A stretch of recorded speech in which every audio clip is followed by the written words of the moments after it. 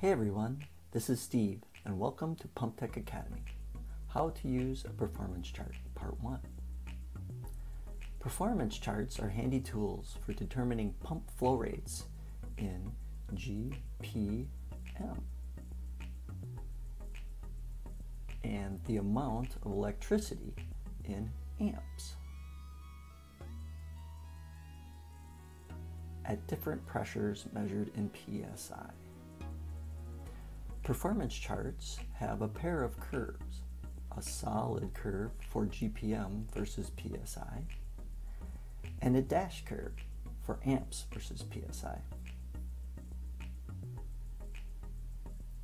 So when you're browsing the Pumptec website and you narrow it down to a few pumps and want to see the performance, a link will send you to a performance chart, like this one, for a 350U, which is the pump series, 190, which is the cam offset, and M930 motor, which runs on 12 volt DC power. The solid curve plots the GPM.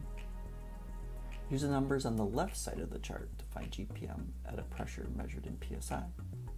For example, if you run this pump at 150, you go out, find up where 150 crosses the flow curve, draw over, and this pump would do 2.5 GPM. At 75 PSI, draw up, go over, it would do 2.7 GPM.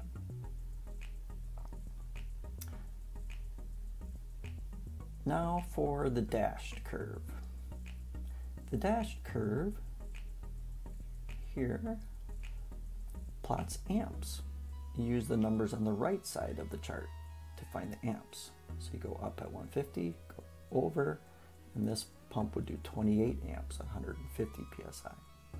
And then at 75 PSI, draw up until you hit the line, go over, and it'll do just under 20 amps.